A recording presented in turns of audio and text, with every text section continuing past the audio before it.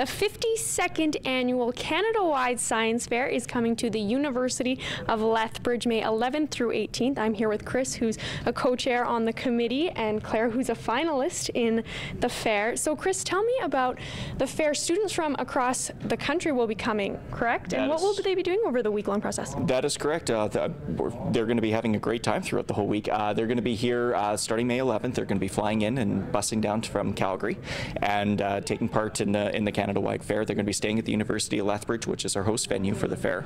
The Sunday, they're going to get their projects all set up and then get ready for the big day of judging, which is on Tuesday, which is going to be an all-day judging marathon.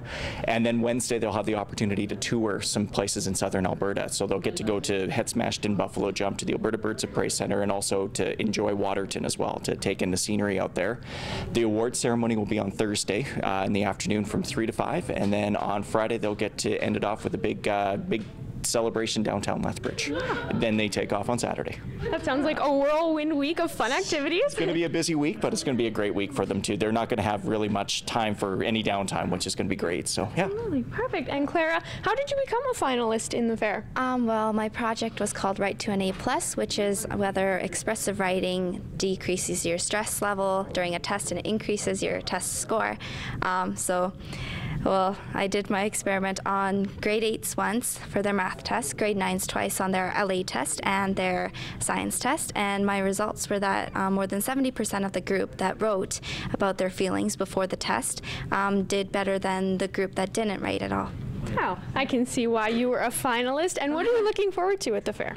I guess since I'm not exactly from Lethbridge, I'm just from Nobleford, 30 minutes away, so then I guess it's an opportunity for me to learn more about southern Alberta and just to experience all the science and the science fair in general, I guess. I think it'll be a great experience for me and everybody there. Yeah, absolutely. And Chris, I read the prizes are pretty significant for this fair. They are. There's up to $1 million in cash scholarships prizes that can be won, and it's quite amazing. Nobody knows the magnitude of this, and it's great to see that there's a lot of sponsors in that are picking up and donating the money for this. Yes. And can the public check out the event? You betcha. The public can come on Sunday the 12th from 2 to 4. There's a public viewing then, and then also Monday from 9 to 12, Thursday from 9 to 12, and Friday from 9 to 12. There's public viewing as well. Perfect. And is there anywhere anyone can get any more information? They can go on the website, which is cwsf.youthscience.ca, to get more information.